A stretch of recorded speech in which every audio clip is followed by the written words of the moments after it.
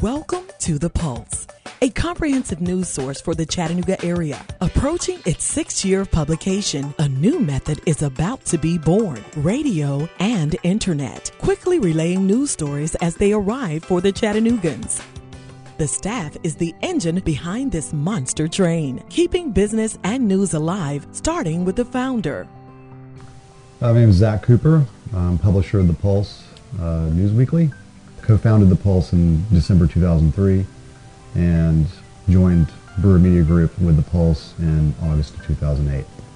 I couldn't be more excited about WPLZ Pulse News. I think it's a great opportunity for us to really use the talents that we have in the building and to get out the news in a different way to the Chattanooga public. And I believe that local news right now is as important as ever, and the way we're going to do it, I think, will be a new era really in local media. It all starts here in the production room. News feeds, guests, and on-air personalities will take this fortress by storm, keeping you up to date on news and information.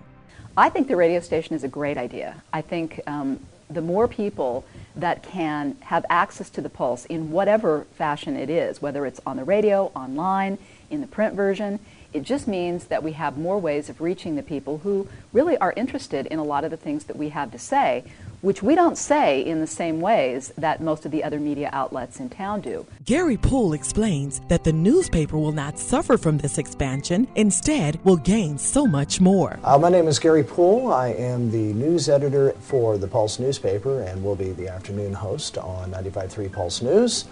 And it's going to be a lot of fun, a lot of stuff going on here, of course, with the launch of the radio station, but also the newspaper, we're still going to keep doing that. I've been with the Pulse now almost since they started. I was one of the original columnists and feature writers back in the old days. And then when Brewer Media bought the paper, last August, I was brought on board as news editor and art director.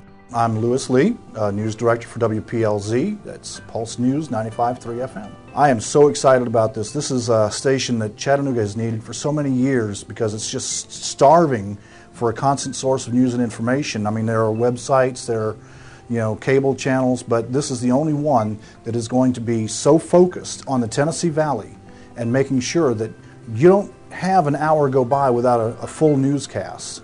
One thing will remain the same: the way news is presented. With all the unique characters behind these walls, you can be sure it will remain the best Chattanooga has to offer.